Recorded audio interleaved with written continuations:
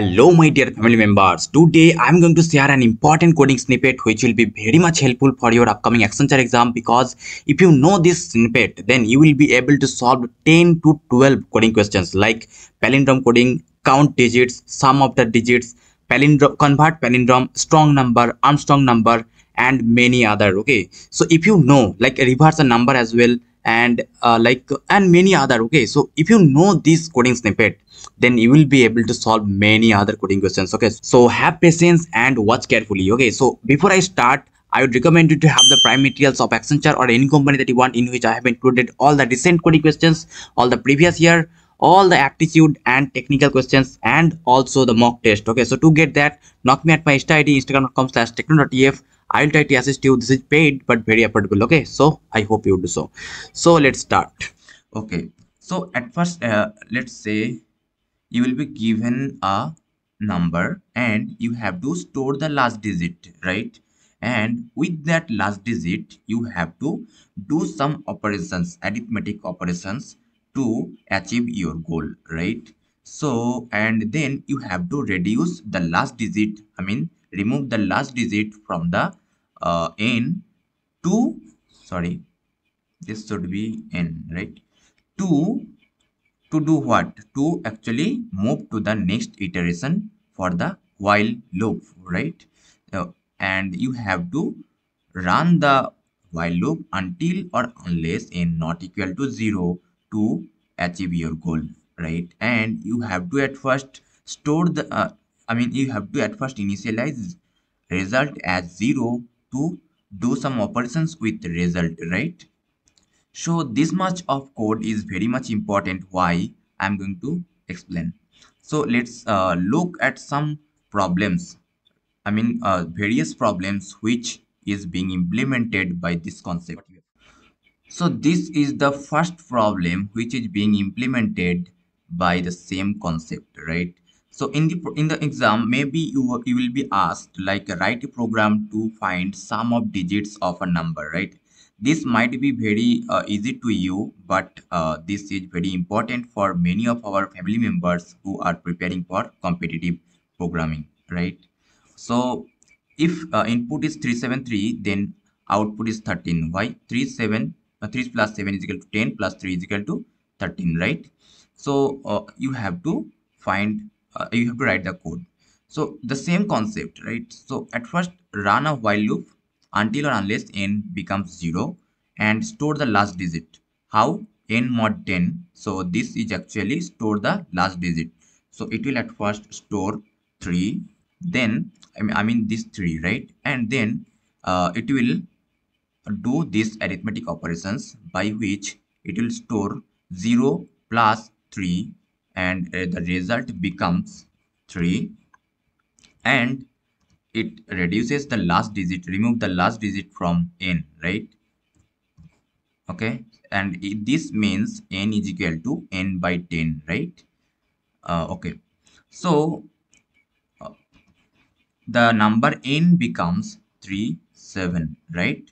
Okay, and it will go to the control goes to here, and this checks if n not equal to 0. Yes, 37 not equal to 0, and it will again store the last digit, that is now 37. So it will store the last digit, that is 7, right? Okay, then it will do the same arithmetic operations. So result was what?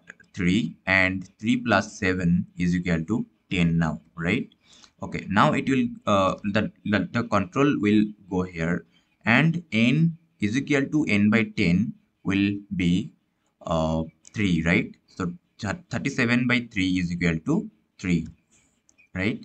Okay, now the loop control will go here, and n is still not equal to 0, so last digit will be 3 mod 10, that will be 3, right? Not 0, right? Okay, now it will do the same arithmetic operations. Result is equal to result plus last digit. So result was 10 plus 3 is equal to 13, and it will go here, and 3 by 10 3, and n is equal to 3 by 10, that is 0, right?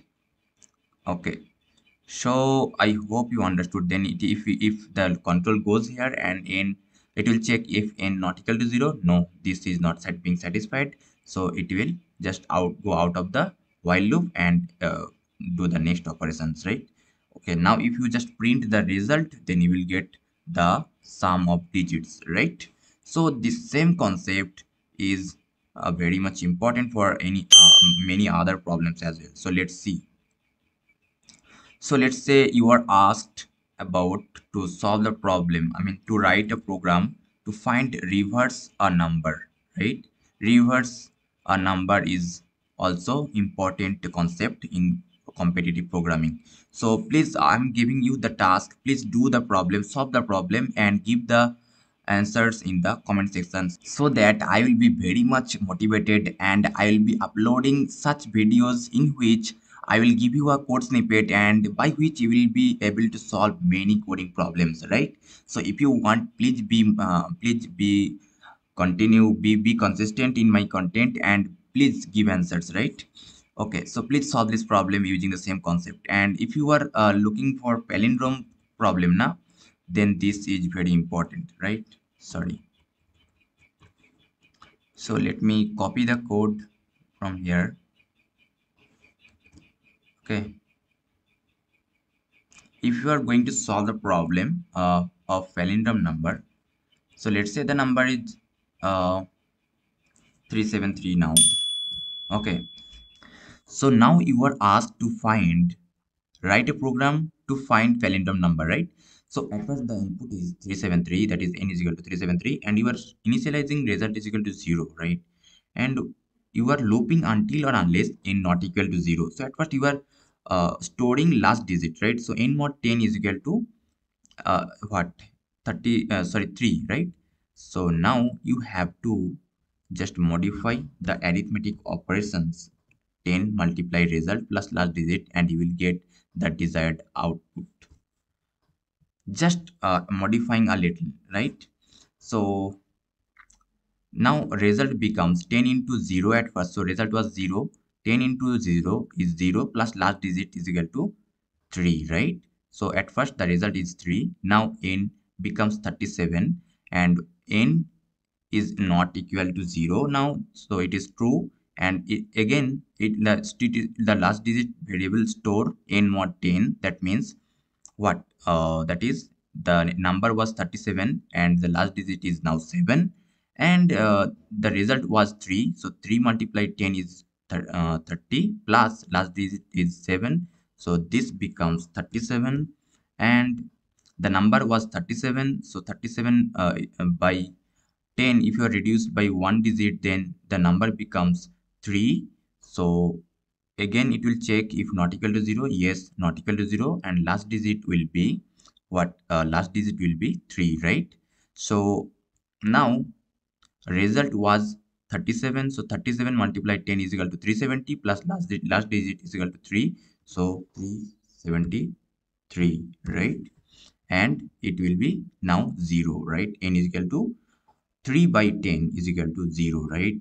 Okay, now you will be checking if, now you have to implement if block to check if the same n is equal to 373. If you are getting the same, then this is a palindrome, or if this is not same, then this is not a palindrome, right? And here is a catch. What?